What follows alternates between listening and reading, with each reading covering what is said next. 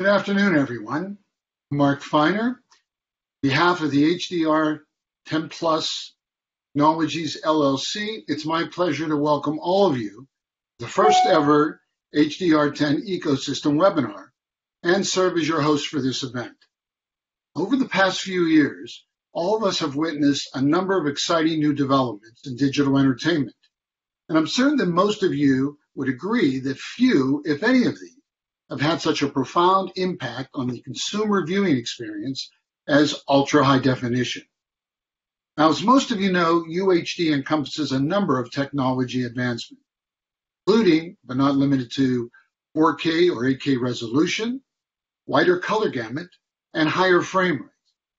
But of all these improvements, high dynamic range is arguably the most important.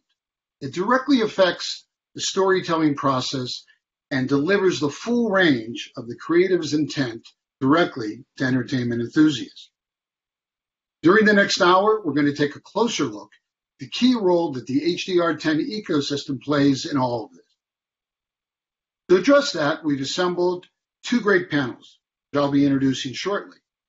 We've also reserved a little time in both of these sessions to be taking some questions from all of you. Just click the Q&A button on the right of your screen if you want to log in for this. But to get things started, we felt it was important to have someone who could provide a greater understanding about HDR in general, as well as HDR10 and HDR10 Plus in particular. Pete Ledet is a prominent engineering consultant in advanced imaging and sound. He currently serves as CTO of Mission Rock Digital, a San Francisco-based consulting firm in next generation media. Additionally, Pete should be familiar to many of you, since he's a past president of the Society of Motion Picture and Television Engineers and a SMPTE Fellow. He also serves as chairman, IDEA, the Immersive Digital Experiences Alliance. So please welcome Pete Ledet. Well, thank you so much, Mark. I really appreciate that and that nice introduction, as well as a chance to talk about my favorite topic, which is improving image quality. So in the next couple of minutes, I'd like to explain a little bit why I think HDR is important and add some cinematic perspective from my friends in Hollywood and how they can relate to that. I'll get a little geeky talking about how we translate photons of light to electrons, and then also address how we can handle, even if all TV sets are not exactly alike. Now, to answer the question, why is HDR important? I think there's really one very simple answer, which is our darn human vision is so good. As you're well aware, the human visual system is able to read things from very dark stars at night up until bright sunlight and everything in between. When expressed as a brightness level in nits or candelas per square meter, that represents a 1,000,000,000,000 to 1 ratio, using your eye accommodation to be able to adjust for that. Now, a traditional standard dynamic range television is far beneath that. It's a small subset, and it doesn't really give you the full lifelike appearance. But over the course of the last decade, engineers have figured out that if you are able to expand that to just a few more orders of magnitude, maybe up to 1,000,000 to 1 contrast, it provides a substantially beneficial image experience. And that's what HDR is all about. Why is that important? Well, when you look at scenes in real life, you're able to make out very dark shadow details that convey texture and background to it. Now, your diffuse white is fine. That would be the white reflecting off of a piece of paper or a tablecloth. But there's other light sources that are even brighter than that and need to be represented as such. Direct light, whether it's from a sunlight or headlights of a car, need to be brighter than reflected light off of a white surface. That's what HDR is all about.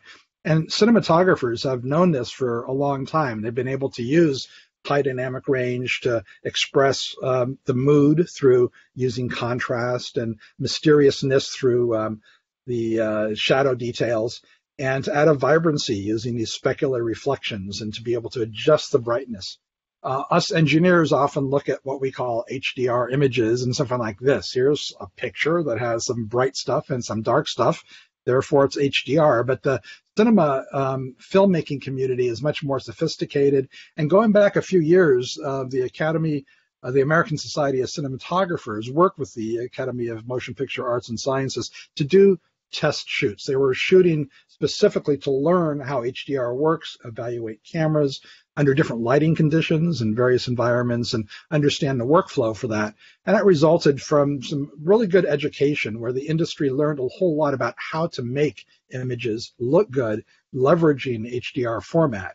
And using typical scenes like this, they were able to analyze those, starting with this 18% reflectance, which is the mid-gray level, and realizing that we need to go about 6 or 7 stops below and 6 or 7 stops above. A T-stop is similar to an F-stop. Every stop is about double the light level. So this tells you that you need 14 or 15 stops to really get a good HDR image in a camera. And you don't stop there, because you need to be able to use these for all sorts of storytelling aspects of it. Here are some examples of it from a Netflix series that Eric Messerschmidt shot. And it's subtle, but you're able to see details in the back and bright highlights that really are very fundamental to the story. And our cinematographer here, Messerschmidt, was quoted as saying, "I want all of these choices to be available to me, so when appropriate, I can saturate a color or blow out a window." Having the added range is to our benefit, but it's also our responsibility to use it to tell the story. And I think that he's speaking on behalf of many of the cinematographers, filmmakers, and directors that I've seen across all these platforms. It's not just about the principal photography, but it's also the visual effects pipeline, the compositing, the color grading, and you want to be able to color grade your final step, go out to one consistent format, and have it accurately reproduced on whatever TV set it's going. And that's where these formats come in. That's accommodated in part through this thing called the Academy Color Encoding System, which you'll sometimes hear about in Hollywood. It takes any camera and transforms it into a common space where I could do look corrections, and then exports it off to the device of my intent, such as an HDR10 or 10 plus display. Now, this all comes down to converting photons of light to electrons, and you probably remember from 30 years ago learning about analog to digital conversion. If I take one pixel, the brightness of it can be expressed in multiple steps. As it gets brighter, I assign it a higher number. In this case, I've given it 8 numbers from 0 to 7. Of course, it's digital, so I use the binary codes, and that means I need to have 3 bits to be able to convey that. So here's a 3-bit quantization. Now, that's going to look really bad. Here's an example of what banding is like when I have 5 bits, obviously not enough to convey the subtle gradations necessary, and 8 bits, which is common for standard dynamic range and looks pretty good. However, when I go to high dynamic range and I have a broader range of dark to light highlights, I need to expand that with more stair steps or bit depth. And in that case, I need at least 10 bits to be able to accurately convey it. 10 bits represents just over 1,000 individual discrete steps from black to white. And it's about 20% or 25% more than my 8-bit payload. So it doesn't come for free because I have to send more bits. However, the compression standards and pipelines are well up to it. Now that I know that I have a black to white stair step, I need to somehow assign a code value to each degree of photons of light. And that's done by what's called an electro-optical transform function. And if I look at the left, I take my scene light, convert it into electrons with an OETF, then send it over to the home where the EOTF, electro-optical, converts it back to display light. Now, you might think that that's just done linearly. I double the amount of light and I double the code value, but it doesn't work like that. Your eye is much more sensitive to tiny gradations in the black levels, and that's represented in the black line, which is the gamma curve that have been built into television sets since the 1950s. So gamma has been adequate for standard dynamic range, but a good deal of research and investigation was necessary to figure out the EOTF for high dynamic range. It started with things like the hybrid log gamma, or HLG, and this started with that old 1950s gamma curve and extended it with the hybrid log, so it's a logarithmic curve to do the highlights for it.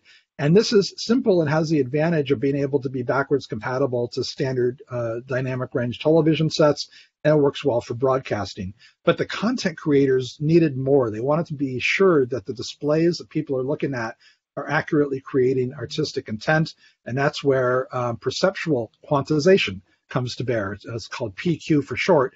And note here in this curve that 75% of those numeric code values are assigned to those dark areas below middle gray. which is the way your eye works, and therefore it's much more accurate in terms of putting this into the electronic format. Fortunately, PQ, largely developed by Dolby, but with lots of other help, was codified back in 2014 by the Society of Motion Picture and Television Engineers as an international standard, ST 2084, and that's been baked into the HDR10 format. So that's an optimized way of being able to express these. So as a quick review, we need at least 10 bits instead of your grandpa's 8 bits of quantization. And we needed to upgrade our electro-optical transfer function to better match what your eyes are and preserve creative intent. But TV sets are all different, and we need to accommodate for that. So, for example, I might have a 1,000 nit television set capable in the living room and a 650 nit in the bedroom, and I want to be able to run the same content on both of them accurately. To do that, there's a technique called tone mapping. Tone mapping is, as the name implies, simply adjusting according to the brightness of the picture, but it's not as simple as turning the brightness and contrast. You really need to adjust those accurately. And to do that, we send data called metadata along to the TV set, which instructs it how to reconstruct all those colors, sending a color volume, average light, maximum light levels. In HDR10, this is a static metadata based on the highlights of the show, the brightest images, and is based on these standards once again. So it's not anything proprietary or complex or secret. It's very readily available metadata. But there's even better ways to do that if you're trying to fine-tune the optimization of the tone mapping using dynamic metadata. So this does everything the static does, plus allows you to optimize each scene. Each scene is assigned a given value and is able to do a tone mapping curve accordingly. The luminance statistics are gathered automatically during the mastering process with different grayscale levels. Pixel counts are done based on 9 different levels, and then these statistics go into the tone mapping curve, and it's fully backwards compatible to the HDR10. So if the display device is able to read the dynamic metadata, you're going to get an even better optimization of the tone mapping curve. All that dynamic metadata, once again, is part of an industry standard used in HDR10+. It's the SMPTE 2094 curve. So in summary, HDR10+ has an optimized tone mapping. It's a straightforward mastering process. Future-proof, because it supports up to the 8K resolution at 16 bits quantization, if you have pipelines big enough, and 10,000 displays when we figure out how to do that economically. It's an open standard. Now, in terms of who's using these formats based on those advantages, there's this analyst, Yori Gutskins, that does a great job at putting these Venn diagrams together, showing you all the manufacturers. And this is the one we just updated based on Yori's last version. And as you can see, virtually everybody in this big blue circle is supporting the HDR10 format based on this PQ and the static metadata. And then a number of manufacturers have already adopted HDR10 Plus as a subset of that. So that's been very good adoption in the industry. If I look at video streaming systems, again, very much the same. All but one of the services is supporting HDR10 already, and quite a few are already upgrading to this dynamic metadata of the HDR10. But there's still developments going on. For example, we realize that the way that the tone mapping occurs should be different in a very bright viewing environment versus a very dark one. And yes, there are answers for that as well. Right now, we're working on things that call the HDR10 Plus Adaptive. So this adds all the benefits to the dynamic metadata, plus adjusts the tone mapping according to how bright your viewing room is. And this is something I'm looking forward to seeing in the near future. So in summary, high dynamic range brings significant benefits to the cinematic community and your storytelling. The encoding is a necessity to upgrade from your SDR, meaning more bits of quantization and improved EOTF. Tone mapping allows you to play it on any of the devices, and there's both static and active versions of that.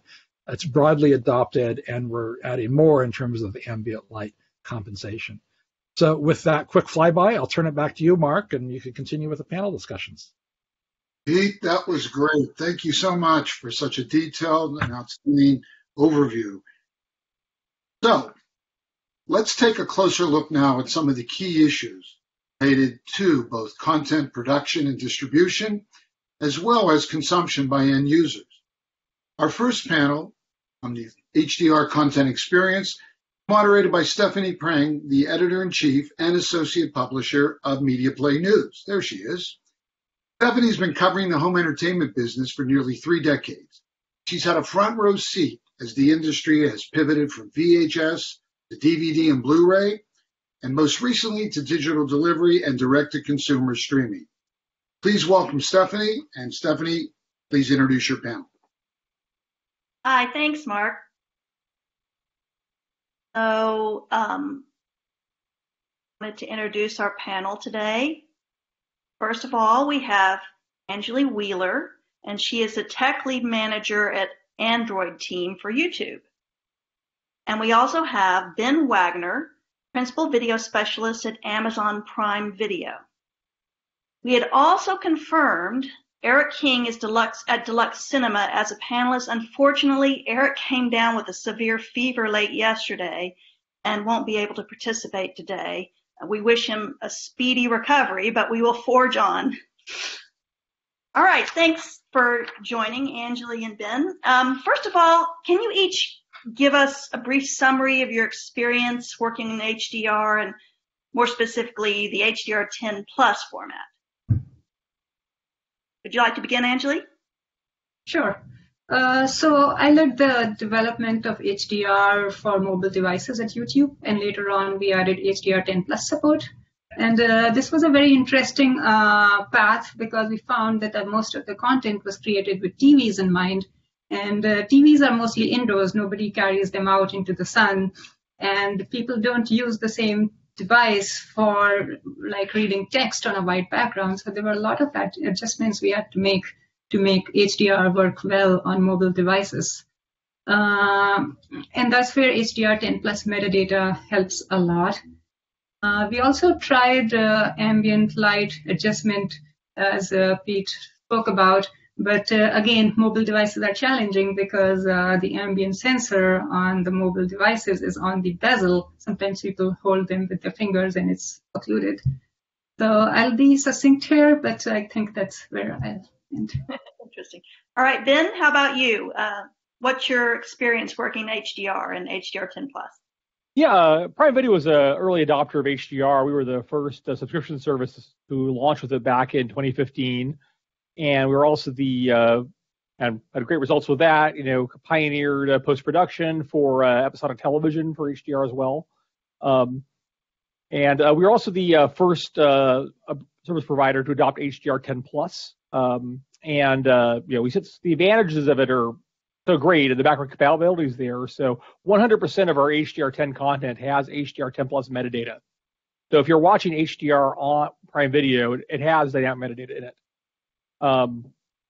And so it's really for customers to do. If you are watching HDR content on a TV Sports HDR 10 Plus, it'll take advantage of that metadata and improve your picture quality. And if you're watching on a TV that doesn't have it, you get the normal HDR 10 experience with no drawbacks to it there. Can you both kind of describe what makes HDR and then HDR 10 Plus, what the difference is, how the consumer would see it? Yeah, I think about with HDR 10 Plus describes kind of like how bright and how colorful things you can get on a per shot basis there. And so a TV doesn't need to keep or display doesn't need to get some kind of headroom in case it'll get even brighter yet, because you kind of know what's going to be happening there. You're able to use the full range of the display's properties, all the way up without headroom. And so that lets you get brighter, more saturated colors, that kind of stuff. And it particularly helps when in bright ambient light or in more mass market price devices where the panels aren't incredibly good. Really helps get really increases the value of the experience on those devices. I can go with my take. So, if you imagine watching a 2-hour movie, the HDR metadata applies the same treatment for the entire length of the 2-hour movie. And HDR 10 Plus gives us scene-by-scene changes that we can apply. For example, if it's a dark scene, we can apply tone mapping particularly suitable to that dark scene. If it's an extra bright scene, we can again change the tone mapping. So it allows us to change tone mapping on a per-scene basis. Right. So if it was just HDR 10, it would be the same throughout the whole And then HDR10 Plus changes on a scene-by-scene basis based on the metadata that comes in. And we often hear about the role that metadata plays in defining HDR. How important is accurate metadata creative process? Well, that's essential. If it's wrong, the co-mapper will do the wrong thing. And yeah, I mean, if you got a number off by, an extra zero or a missing one in a number there, the image can look terrible. So it's essential. Yeah, during the development of HDR, we got the metadata wrong quite a few times, and I can tell you it looks really horrible. Same. And then, Ben, given Amazon Video's experience with HDR10 Plus, how many compatible programs do you currently offer to your subscribers? Everything we have in HDR, which is thousands of movies and TV episodes, is available in HDR10 Plus. So you can guarantee that anything you watch on Prime Video is going to has the dynamic metadata. If it's HDR10 content, it will have the HDR10 Plus metadata. We have some selected titles in Dolby Vision, which also has the metadata there. So it's always available to customers, and the metadata is there for as much as your display can take advantage of it. Are there any barriers to increasing the number of? For us, with system, either like a studio could provide the metadata if they've done creative work on it, or we will actually generate the metadata describing the content if it doesn't come in with that. So really, if it's an HDR title that's delivered to Amazon, we will ensure there is HDR10 Plus metadata for it in every case. So really, the only thing we need to do to get more HDR10 Plus content is just get more HDR content. Interesting. Which we're doing rapidly. And this, I think, is for you, Anjali. Knowing the popularity of user-generated content, how easy is it for someone to post HDR10 or HDR10 Plus content on YouTube? How do they go about that? So one piece of ease is the cost. A lot of YouTube creators are not seasoned video professionals. So affordability of cameras and affordability of color grading monitors is a very big piece. And over the last few years, the cost of equipment has gone down. I would say the high end of the equipment is still as expensive as it used to be, but now there's availability of low end and mid end equipment that can be used to author and create HDR content. So that has improved a lot in the last few years. The other piece of ease is expertise and knowledge. That I am afraid has not improved in the sense users have to know a great deal about color gamuts and nits and other details of how HDR works to be able to author a really compelling HDR content. Would you have an example of what kind of compelling content that would be as far as HDR? There are quite a few videos that are really, you could say, just show the color gamut or the range of brightness very much. So like if you search on YouTube, there's a lot of really good content out there. Good. How do consumers know when they're getting HDR10 Plus or HDR10 Plus, HDR10 or HDR10 Plus content on their platforms? How are they aware of it? In case of for Prime Video, we just do it automatically. And we don't really have an indicator that says it's HDR10 Plus or not, because we don't always know if a given device is going to use that metadata or not. So I thought it'd be kind of confusing to say, we're sending you an HDR10 Plus stream, even though your TV can't actually use that data there. So we just indicate it's HDR, customers can rest assured that if they're watching HDR10, they are receiving the HDR10 Plus metadata. Yeah, it's a similar answer for YouTube. We don't highlight that this content is HDR, but some creators just put the word HDR in their name of the video, so that's how users know. Or if they open the quality selector, it says HDR there. That's how they know that they're watching an HDR content. Now, HDR is often perceived as a race between formats, with the highest peak brightness, or nits, as he talked about earlier, declared the winner. From a creative workflow standpoint, is that the correct goal? And if not, Why wouldn't it be? I mean, it really depends on the kind of story you're trying to tell. Honestly, like in kind of typical lighting conditions, the difference between a 1,000 nit and a 4,000 nit video isn't that hugely different. I mean, if you got like a display with really small local dimming zones, or individual pixel LEDs, or it's OLED, stars can be a little bit brighter because they're often just like a single pixel of like super brightness there. But it doesn't really have a huge impact. I mean, the difference between SDR and HDR is much bigger. The difference between 1,000 and 4,000 nits there. And so it's really a matter of the creatives tell the story what they want to have. In our library, we've got some content where the brightest single nit is 120 nits, and other ones where it's 4,000. I think a few cases more than that. So it really varies a lot there. But it's really in the job of the TV to just try to preserve the creative intent as accurately as possible. And different stories benefit from different kinds of brightness and contrast. And HDR, the benefit of HDR goes far beyond that of just being brighter. It's that, we just saw before, like all that rich detail in the shadows. You can see a black cat sleeping on a leather jacket in the shadows. At the same time, you see the bright noonday sun, and reflections off cars in the same frame. And SDR simply can't show those things at the same time. So really, once you're in HDR, worrying about nits is, it's a nice to know thing there, but that's not the big question. Find the color gamut at least equally compelling, if not more compelling than the brightness. And if you look at the color chart where it displays the SDR and the HDR portions, there are shades of green that we could not even display with previous class of displays. And now we have a lot more color range to play with. There are colors we could not display before. And so brightness is important, but I would say color gamut is equally important, and it gives us new colors to play with. Yeah, they both are kind of star players in 4K. When that came out, everyone realized, wow, those were important additions. And you've both been involved with HDR for some time. What changes have occurred in the industry since your initial exposure to HDR content versus how it's implemented today? What's the progress been like? I think we see more standardization around like how bright should faces be, and that kind of thing. So we saw in the first few years, we saw a huge variation. Some people basically made an HDR master, but I'm just going to make it look like my SDR. Just use only the range of things I could have done in SDR, but in HDR envelope. Other people doing just wild, exaggerated things too there.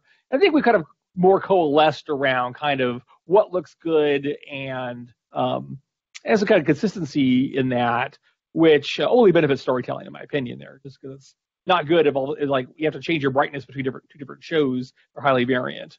So that's been a big thing. And also it's really become standard. I mean, just, every Prime original show we do for the last 6 years, except for some of our kids shows, has been shot and posted in HDR.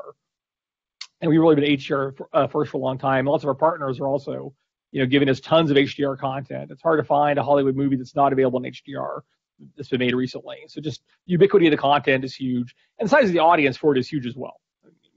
The percentage of TVs out there that people are watching on that have HDR support, and also mobile devices. I mean, most recent phones have can playback HDR as well. So just the audience has gotten huge. Yeah, the cost of HDR TVs have come down a lot, and now you can find them in everyone's living rooms, and of course in mobile devices, as Ben said. So that's been a big equalizer. And even from the creator part, color grading monitors used to be very, very expensive, but now you can have desktop monitors that support HDR. So I would say the price and the cost of equipment and just TVs has bring down, made them available to everyone. Can we talk about a movie or episodic TV that highlights the benefits of HDR in a particular frame or a scene? I mean, I know I have been with directors who will say, "Oh, look, you can see the way the fabric of his costume, the details of the fabric of the costume." I mean, there were or the brightness of a light compared to the darkness of a scene. Can you think of some scenes where it really impressed upon you the difference between standard? Yeah. Yeah, in our early days of doing HDR back in 2015, we have a show called Red Oaks we did. And it's the opening scene is shot at a public tennis court at night. And the SDR version, I mean, it looks like TV there, there's kind of a light, it's kind of bright, and you can see things, there's things in the shadow there, but it's very flat there. And the HDR version of it, all of a sudden, that bright light was bright like the way that outdoor lighting and the sporting thing is bright. And there were things that were shadowed, the characters were the shadows there, but you could see someone's facial expression even when they weren't that well lit. And you could see you could see dark green of the court. You can't really do dark and green at the same time in SDR, but all of a sudden it was like, oh yeah, that court is green. I can tell that it's green even though it's in the shadows. And so there's all kinds of images I'd never seen before. The other one was our show Bosch. There's a scene where he's walking through some, neon lights, neon signage in Chinatown or whatever, and all of a sudden there's this really bright violet sign, which is a color you see in the real neon signs all the places there, but literally mathematically cannot be expressed in SDR. All of a sudden it's like, oh wow, that's a bright purple thing, and you can't do bright purple without HDR. I don't know, Angeli, did you have any? So I remember Man in the High Castle was the first properly produced HDR show that I watched, and there were a couple of indoor scenes where there was just one bright light in the room and everything else was perfectly dark, and you could see that the clarity in the dark areas of the scene while still having a very bright light in the room. So that's the scene that comes to my mind in particular. Yeah. HDR can support a realness. I mean, it feels like being in that real environment under those conditions much better than SDR can. I remember. It's Yes. Mark. We have a couple questions from our audience that we'd like to get to before we run out of time. We're going to turn to the questions, and Mark, you take over. Go ahead. Yeah, I'm just going to ask them directly to save time for everyone. Angeli, Okay. you mentioned before in regards to expertise and knowledge. What steps, we were asked, is YouTube taking and your team taking to better educate your YouTube enthusiasts about how to deploy HDR more effectively? So we try to make have more tutorials, have more you could say step-by-step process of creating an HDR video. But again, we are more involved with the distribution and side of things, and creation is there are a lot more companies which are involved with creation who are like editing tools and creative tools. No, that's good. And that's a good segue to the second question that is addressed to Ben. Ben, Amazon Prime Video has a lot of exclusive content that you work directly with content creators to acquire and deliver to your various subscribers. Are there any specific things you're doing in collaboration to develop or enhance the overall viewer experience to your audience as it relates to HDR? Yeah, for HDR, I mean, if it's original content we're producing itself, and because we know if you're making a show for Amazon, a big chunk of your audience is going to watch the HDR version. And so, we emphasize that to our creatives, and we're doing posts. They know that they're doing an SDR grade and an HDR grade going into that. In the early days, we did a lot of hand-holding. I had a direct report basically down in Hollywood for a year, figuring out how post houses could do cost-effective post of episodic TV for HDR and that kind of stuff, and working with, doing camera tests, all that kind of stuff. So in the early days, we had to do a lot on the ground there. But I think a lot of creatives pretty much know what they're doing right now, and as they go through our process, are doing a pretty excellent job. I mean, sometimes we'll also acquire a show that's already been finished in some other market, or it's like a movie at Sundance, something like that maybe wasn't designed for HDR, but then we use our expertise to help them post it. Right. And make an HDR version out of it. Well, this has been great, everybody. Stephanie, thanks to you, Ben and Angeli, for such a dynamic discussion. We're going to now go on to our final session, which takes a closer look at some of the issues related to HDR televisions and connected devices. Our session is moderated by Greg Tarr, who serves as the managing editor of HDGuru.com, which specializes in news and feature reporting about the consumer electronics industry. There's Greg. Greg's a 28-year veteran of the consumer electronics business. He's covered the development, marketing, and sales of a variety of AV products, including TVs and home theater systems. Prior to joining HD Guru, he was also an editor at CE Trade Publication twice. Greg, welcome, and take it away. Alfred, with regard to the HDR10 and 10 Plus SoCs business, what percentage of the TV and smartphone market does your company represent today? Yeah, my name is Alfred Chen. I'm the Vice President of Product Marketing for MediaTek. MediaTek is a fourth largest semiconductor company, fabless. We ship close to about 65 to 7% of the TV market space. We're number one in TV market shares, and also number two in mobile, number one in Chromebook.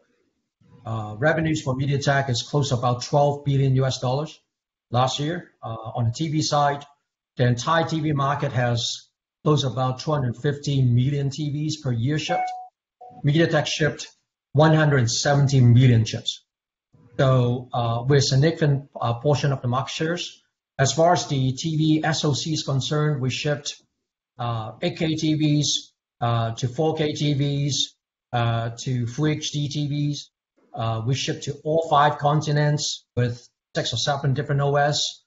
As far as all the TV SoC shipped today, pretty much every one of them support HDR10 and also HDR10 Plus since 2018. Fantastic.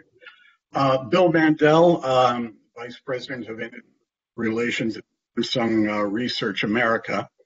As a driving factor in the HDR10 Plus adoption since 2017, where does the HDR10 Plus Technologies LLC put the total size of the user base? Yeah, the LLC, we don't really track the user base per se. We put up the certified devices on our website, hdr10plus.org.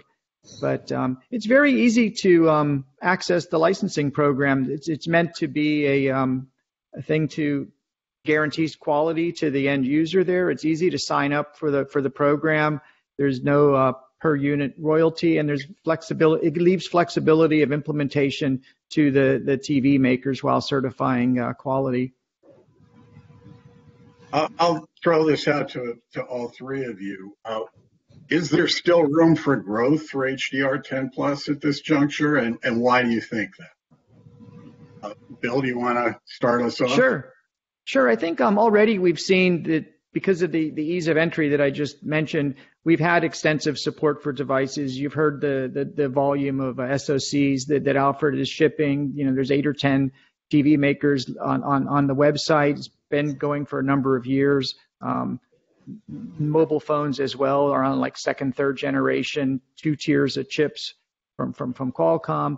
And the metadata itself, as Pete showed, is statistical in nature. So without getting into the technology, it's simply generated. It's calculated just more rapidly than HDR10 is. HDR10 is calculated once per show. HDR10 Plus is calculated once per every relevant scene, and it allows for an easy in-place upgrade. So what we're doing now is looking for HDR10 services that we can flip to 10 Plus by simply calculating the metadata on the assets they have.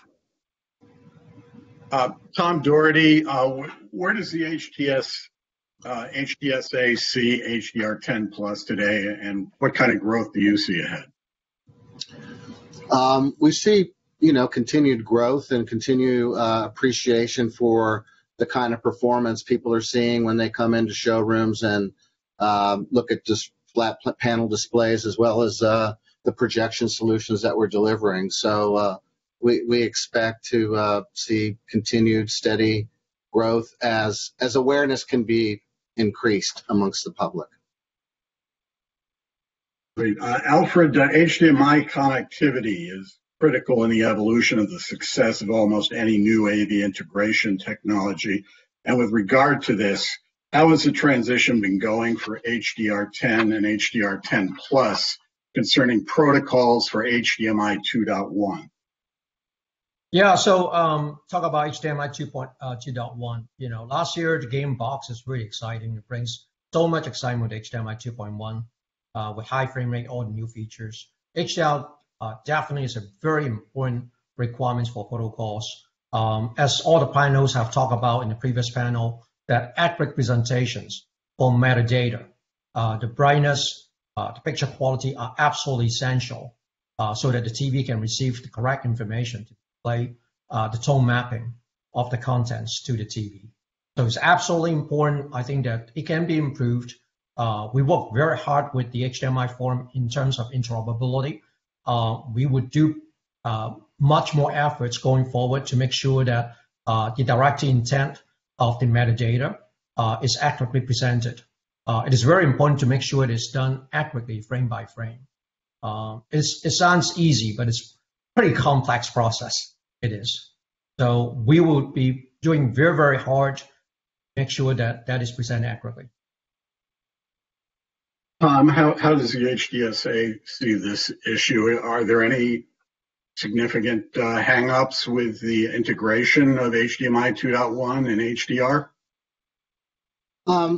Most of these things have smoothed out much more than, just a few years ago. There were a lot of challenges with these transitions, but the overall, it's less and less of an issue that our members are facing. It's something that they know how to troubleshoot.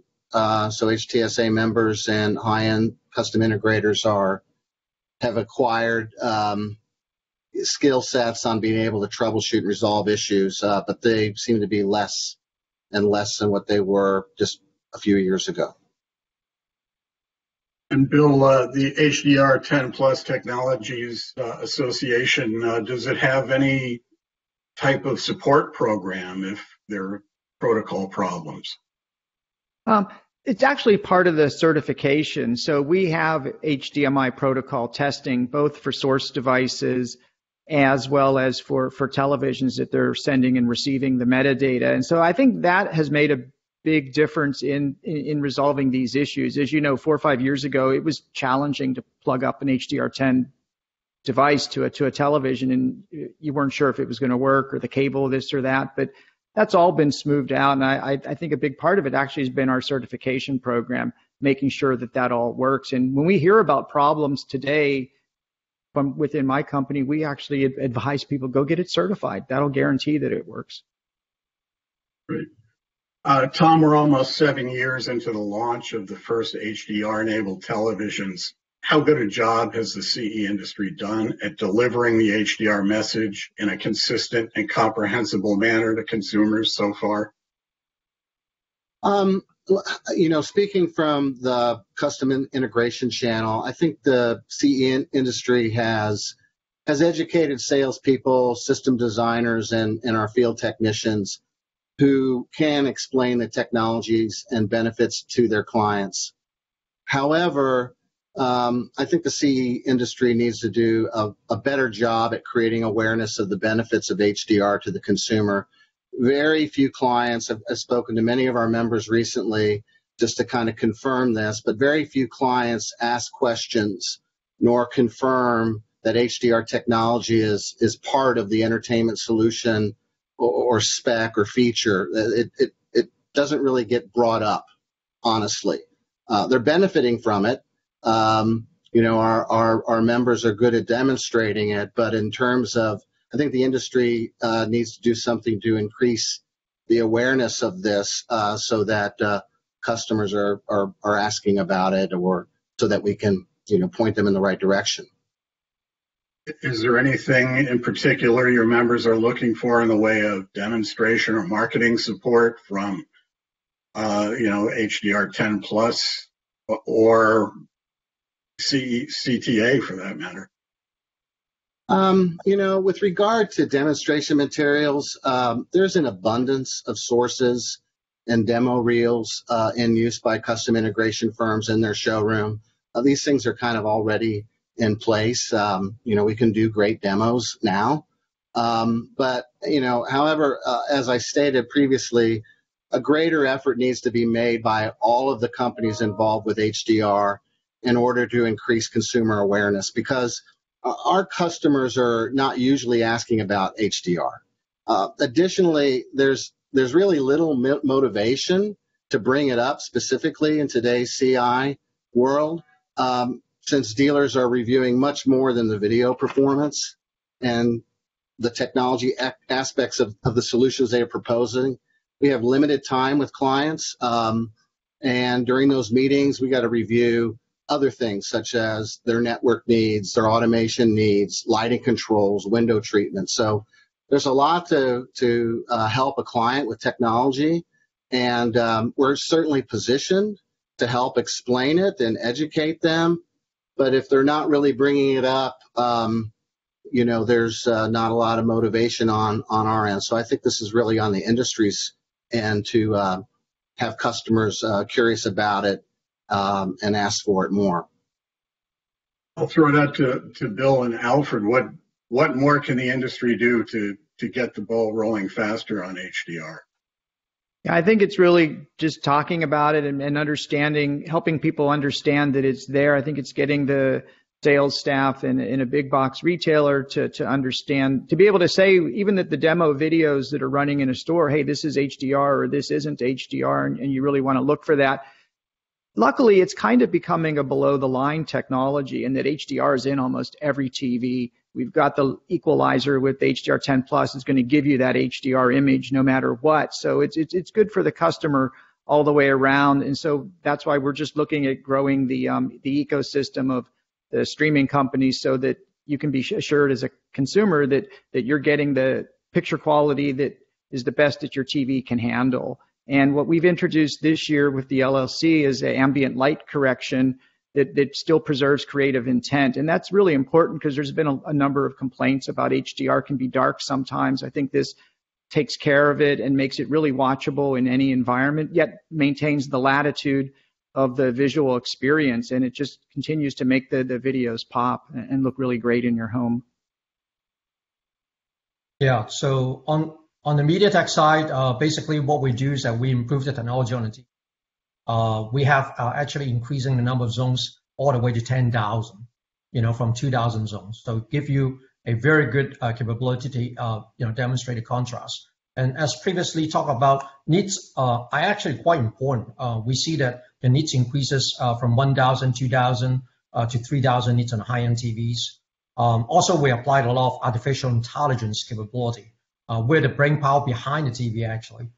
Almost all the processing on TVs are done on the SoC side.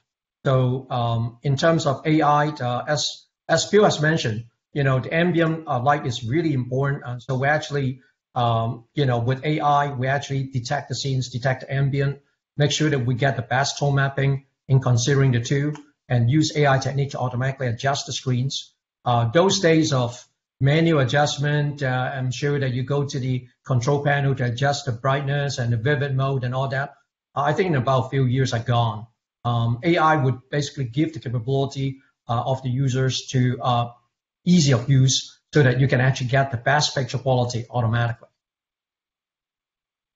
Right. Now looking ahead, MediaTek's MirrorVision chipset offers a wide range of capabilities for SDR, HDR, HDR10 Plus, and even real-time playback enhancements.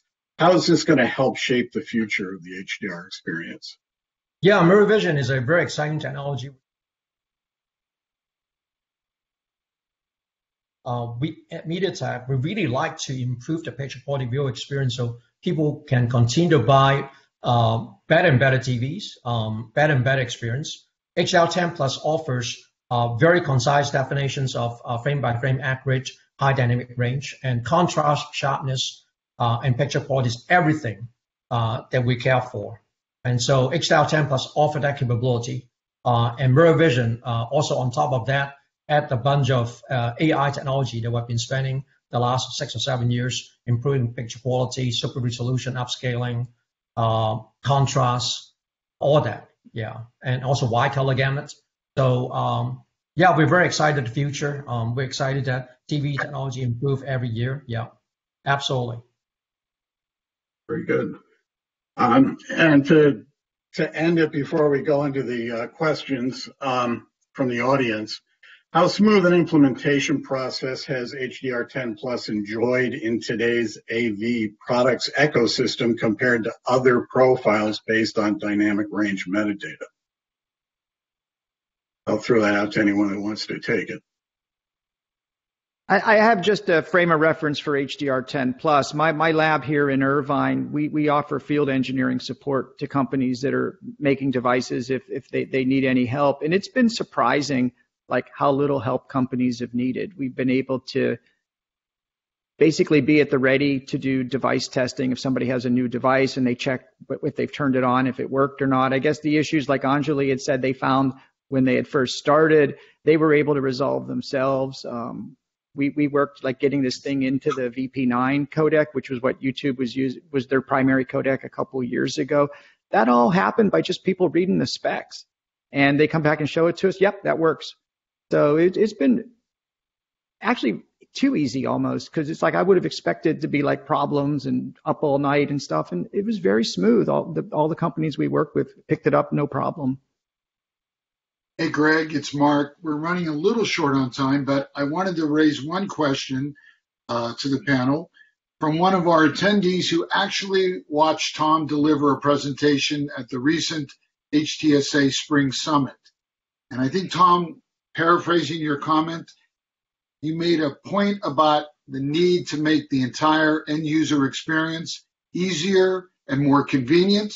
And I'd like to ask the panelists, based on the question, what do you each think we need to do to help that process along more quickly and effectively?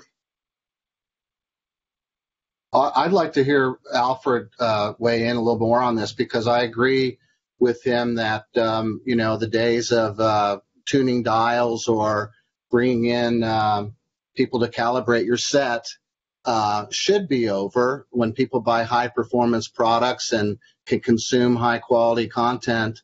It ought to just be automated in this digital world. So I'd like to understand from Alfred how he believes we can get to those days sooner, because it's just happening is what I think clients and I also want. I'd like to not have to work hard to enjoy what's possible. Yeah, thanks. So actually, behind the engines, just to give an example, to automatically detect a scene, we use sometimes 5 to 6 teraops of calculations. The TV sees the image before the eye sees it in human, so that we can actually look at and detect the scenes and therefore do all these calculations to make sure that we have the best display capability before the person realizes it. And particularly like the previous audio panel said, we have this scene to scene change. And when you go from very dark image to very bright image, first of all, you have to adapt the T-Con drivers to make sure that the screen goes up and all that. So that's all behind, from the consumer experience, and we do all that, right? So calibration is absolutely one important thing to go forward, Tom. We calibrate every single TVs. Sometimes, people don't realize in COVID, to get a TV certified is pretty hard because, all the planes are down. International travel is almost non-existent. We actually work very hard behind the clock every month to get hundreds of thousands of TV certified. And in Taiwan, we actually built a very big centers just to get all the TVs in Taiwan so that we can check all the picture quality so that, Bill is happy. And HDMI LCs, we want to make sure that that is done accurately. And actually, many of these things, as Tom has said, it was quite tough at the very beginning with the technology. But once you get, 1 or 2 models start working, then basically the rest of them is come naturally, right, Tom? So we've been applying, the same methodology to apply for all brands, literally, to make sure that their compliance to Bill's requirement on the LLC requirement in spec and all that. So I think that it come along very well in terms of, bringing all the TVs in compliance. Some of the TV are compromising cost. So, we try very hard and very innovative way to improve it, to meet the requirements there. Gentlemen, Sorry. Yeah. No, it's okay. Unfortunately, we're just about out of time. I think we'll have to leave it there. But thank all of you, Greg, Alfred, Tom, and Bill, for a very compelling discussion. And we're going to now summarize the entire event. In closing, we hope that all of you online today found this webinar to be informative. But like most things in our industry, the HDR10 ecosystem, as you can see, is a complex one. There's a number of technology, business, and marketing and challenges that take time and effort to resolve. However, these challenges also provide not just all of us in the industry, but the end user as well, with a host of new opportunities. Going forth, as we collaborate more closely together, hopefully those opportunities will be fully realized. So thank you all for joining us today, and have a great evening.